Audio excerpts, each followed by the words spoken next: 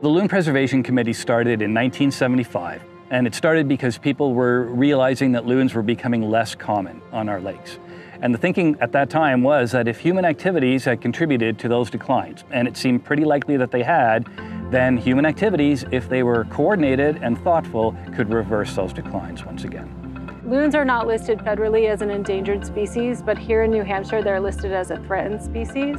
What that means is if actions are not taken, they will likely progress to become an endangered species.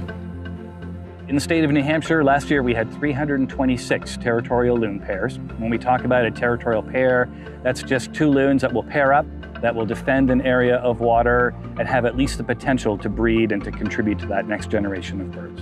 The good news is that since we began our work in 1975, we have more than quadrupled the loon population of New Hampshire. So that's been great progress. It has been slow growth. Loons are long-lived animals. You know, they don't begin to reproduce on average until they're 5 or 6 years old. We followed some loons until they were 10 or 11 years old before they began to first started to reproduce. And then their reproductive ability in any year is limited. So they have at most, they'll lay 2 eggs. And some of those nests fail, some of those chicks don't survive. So by the end of the season, we're lucky to have a half a chick per pair per year in New Hampshire.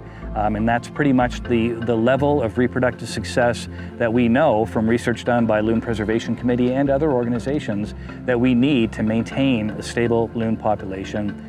And of course, we want to do more than just maintain. We want to continue to recover this population because despite over 4 decades worth of work and despite over quadrupling our population, we still think that we're only halfway towards a truly recovered population back to the historical levels that loons were in New Hampshire. Every year, the Loon Preservation Committee hires a number of field biologists. So this year we have more than a dozen, if you count veterinary interns and conservation interns and outreach interns as well that we're hiring. We send these biologists and interns out to every corner of the state. Last year we surveyed 350 lakes for loons, and not all of those lakes have loons on them, but all of them have the potential to have loons, and we hope more of them will have loons in the future. So we deal with that large number of lakes by carving the state up into these different monitoring regions. We send a biologist to each of them has their own monitoring region. On a lake like Winnipesaukee, you know, this whole lake is covered by Ashley, which is a huge job, 44,000 acres of water and one person to cover it all. A typical day for me here on Winnipesaukee is I head out, I mark off an area of the lake that I want to check different territories.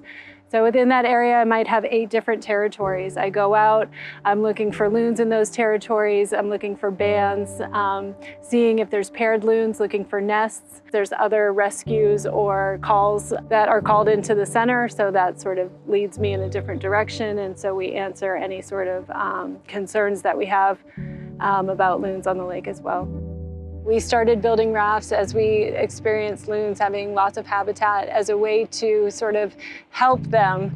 It offers protection as water levels rise or go down, so will the rafts. We offer cover for them, so that offers protection from other birds, eagles, and predators from above.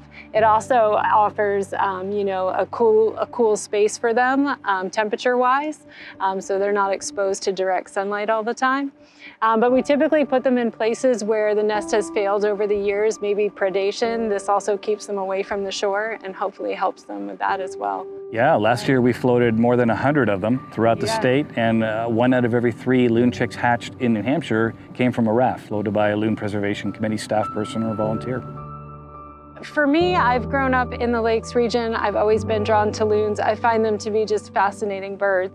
They're beautiful. I mean, absolutely striking. They're fantastic parents. Their calls are like no other, and they're kind of a symbol for what I feel, is just part of what I've grown up with in the Lakes region. The more I learn about loons, the more interested I become, because they're very much a unique bird. Their habits, their nesting, their brooding style, everything about them is unique. And that can take me even further back to their evolution as like this water bird. They're streamlined to be this torpedo in the water. So everything about a loon fascinates me. And for me, it's just part of my heart that I just see them, and I can watch them all day. So loons arrive back in our lakes in the springtime within days of ice out, and the first 4 to 6 weeks is really spent getting to reacquaint themselves with their mates. Indications are that they have separate winter vacations, so there's no real data that says male and female loons are spending their time together. So they're reacquainting themselves, or perhaps they're finding a new mate. That all takes a little bit of time, and then they get down to the business of nesting, and typically peak nest initiation happens in early June.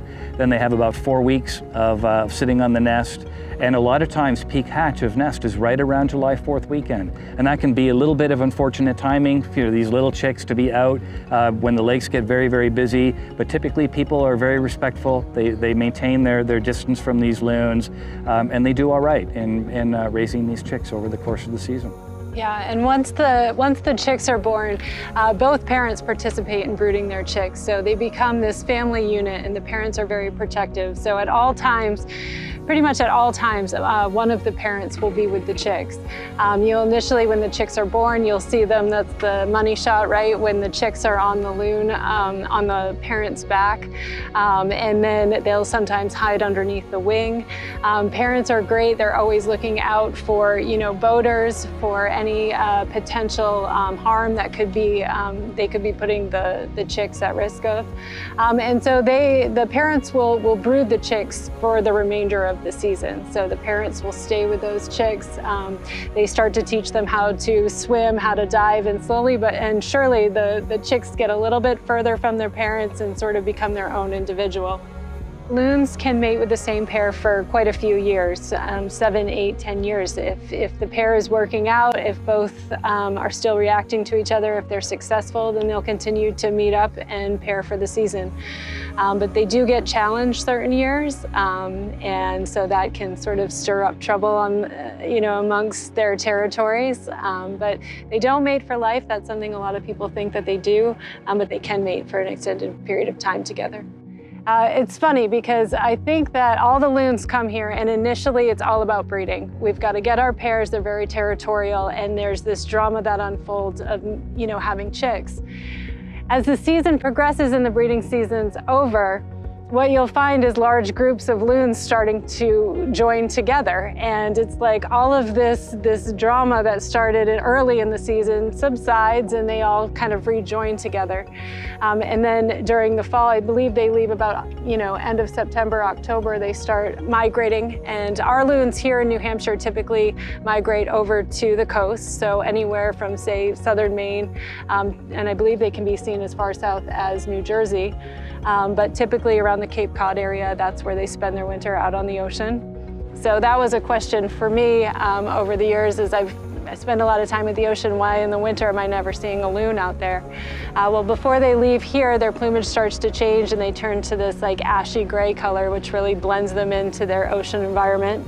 And then at the end of the season, what's crazy to me is that the parents leave. So they're the first out of here back to the ocean, and the loon chicks, they're a good size at that point. They will stick around here for about another 2 to 3 weeks before they instinctively know that it's time to get out of here. They head over to the ocean, and then these loon chicks will spend about 2 years before they return. Typically, they'll return to the same area. So we could have a loon chick return, maybe not necessarily to the same territory, but they'll instinctively know to come back here to Winnipesaukee or certainly to New Hampshire. And they'll start in the process of finding their own pair and their own mate and, fighting for their territory in hopes of raising their own family. I could not do justice to the loon sound. I can't make the sounds, but I will tell you that they have 4 different calls. So there's the hoot and the wail and the tremolo and the yodel. So the hoot is a very soft call. It's often given between mated pairs. I can't do it. I just can't give them. But it's often given between a mated pair or a loon with their chicks or a small gathering of loons. Doesn't carry very far. It's just kind of a contact call. It's a here I am, where are you kind of a call. Then the wail, which sounds almost like a wolf howl. So that is a more drawn out version of that hoot call, and it carries across far, longer distances. And so A pair of loons, when they're at nighttime, they will fall asleep on the water. They're almost never on the land. Only if they're incubating eggs will they be on the land. So other than that, both of these pair members will fall asleep on the lake at night, and over the course of the evening, they'll drift away from each other, and one or the other will wake up and they'll give that whale call, and that will wake up the other pair member, who will give the whale call back, and then they'll move towards each other. So from that behavior, we infer the meaning of that whale call to be, here I am, where are you, come closer. Loons will spend a good proportion of their day preening, and so what they're doing is just kind of working their bill through their feathers, and that helps to keep the feathers aligned. They actually have a uropygial gland in the kind of the small of their back, and so every once in a while you might see them reach around and they'll actually coat their bill with oil from that gland, and then they'll work that through the feathers. And that helps to maintain the alignment of those feathers, and it helps to waterproof those feathers as well. So they're in the water, but they're warm and dry. They've got a waterproof coat of feathers. Loons will eat a large variety of fish, usually small fish though. Loons have no teeth, so they need to swallow their fish whole. That limits the size of fish that they can eat. A typical prey item may be a yellow perch, 6 or 8 inches long, something of that nature. But loons can, on occasion, capture and swallow larger fish. And that's where they can get into trouble with lead tackle, as well. Because if you're talking about a fish that's larger than an 8-inch yellow perch, you're beginning to talk about a size of fish that could conceivably break an angler's line.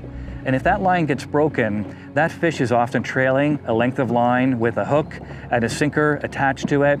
And that fish is going to be a little bit slower than the fish next to it. It's going to be swimming a little bit erratically, and that's the fish a loon is going to zero in on as an easy meal. And when it gets the fish, it gets the hook and the line and the sinker as well.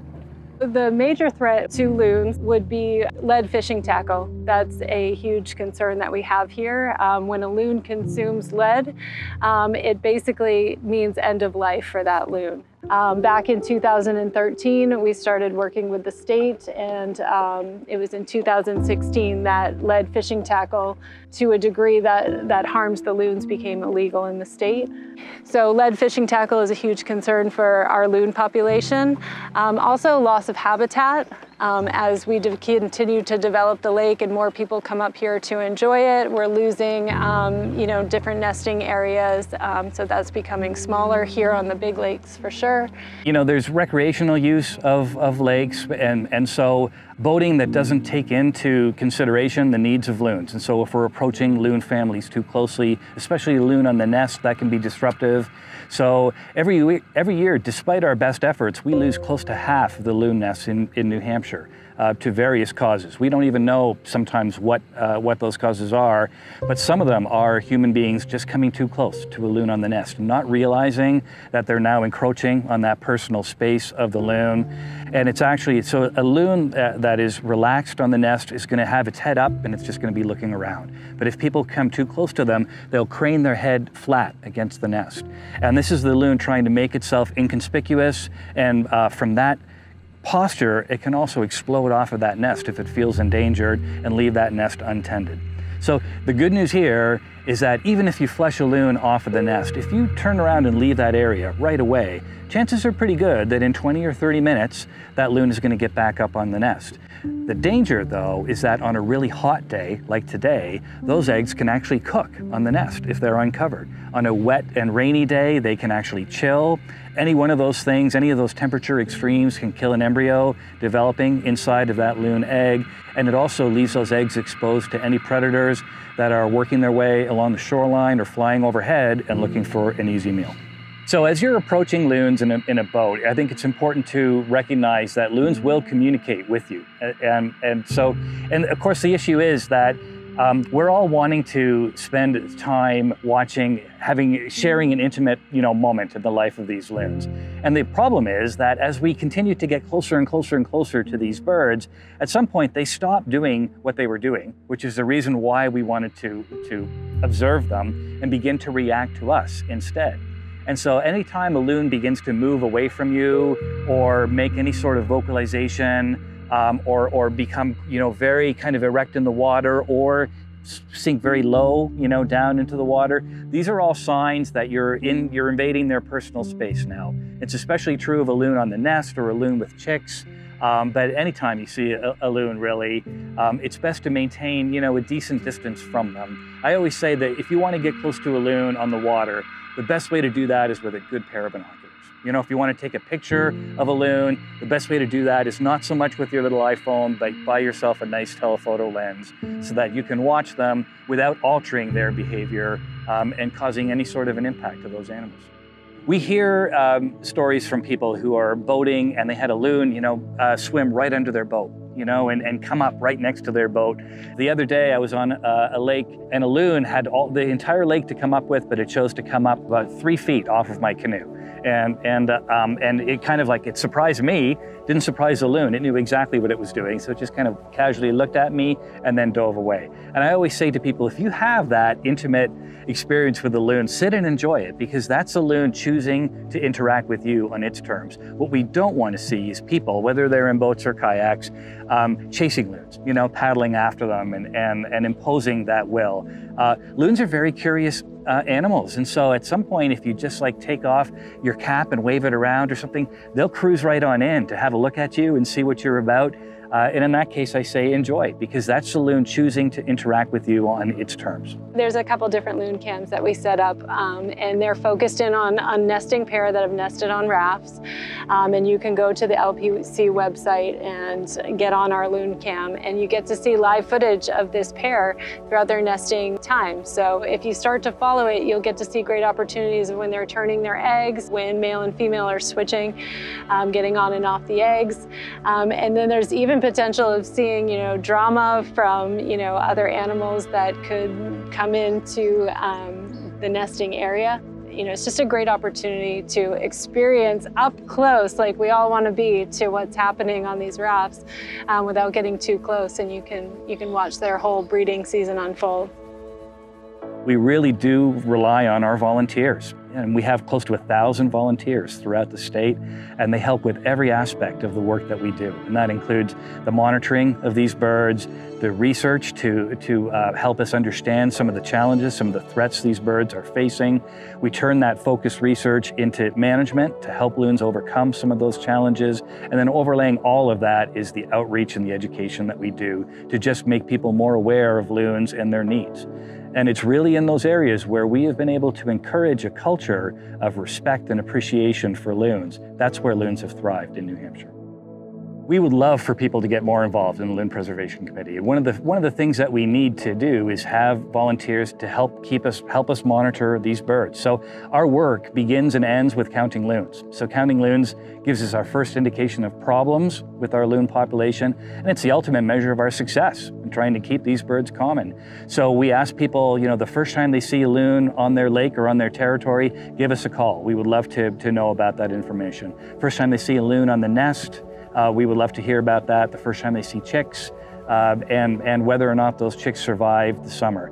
Also, we would love to have help with putting out rafts and putting out signs and rope lines. These are the things that are helping our loons. You can become an advocate for loons on our lakes and talk to people about their needs. You can bring in your old lead tackle. Maybe the most important thing that you can do is get Grandpa's dusty old tackle box out of that garage and bring us the tackle in that box. And we're actually paying people now to hand us their tackle. So our lead tackle buyback program, we're working with New Hampshire Fish and Game, number of different retailers throughout the state. And if you bring that old tackle, which is now illegal to use or sell in New Hampshire, so it's not doing people any good, but bring it into one of those participating shops. You'll actually get a $10 voucher to buy new loon-safe, non-toxic tackle. And if you were the person who brings in the largest load of tackle in that tackle shop this year, we'll send you a check for $100. And the second highest for $50. So we're serious about getting this tackle out of our lakes and out of our loons, because it's by far the largest source of mortality of our loon population here.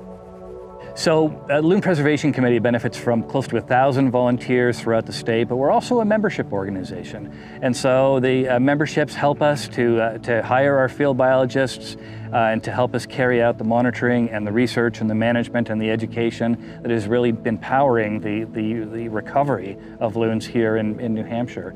So it's easy to become a member. Visit our website, loon.org. We would love to have you as a member, and you'll be helping to help fund the recovery of this iconic bird. One of the most important things that I find that can benefit our loons is just purely education. So to anybody who's interested, you can go to loon.org, and our website offers a ton of information, facts, question answers. If you want to hear the different sounds or behaviors, see the different behaviors, get access to our webcam. So this is a great resource that I recommend. If you log on there, you're going to get lost on the website for a little bit, just, finding out these fascinating facts that will really, open your mind to the loon. And you can also come by, visit our Loon Center. Yeah, I'd encourage folks to come to the Loon Center. This is our headquarters and visitor center in Moultonborough. So the work that we do is carried on lakes throughout the state, but the Loon Center is a great resource, and it's a great center for education as well. We have all sorts of exhibits. We have taxidermied loons that have unfortunately have died of lead poisoning or boat collisions or any number of things, but we try and do some good with those birds, and even a little gift shop. So next time you're in the area, come on in, stop by our Loon Center, and we'd love to tell you stories. There's always someone who would love to talk to you, give you all the information we have. So we hope that you'll stop in, visit, come see us. So we'll see you on the lake.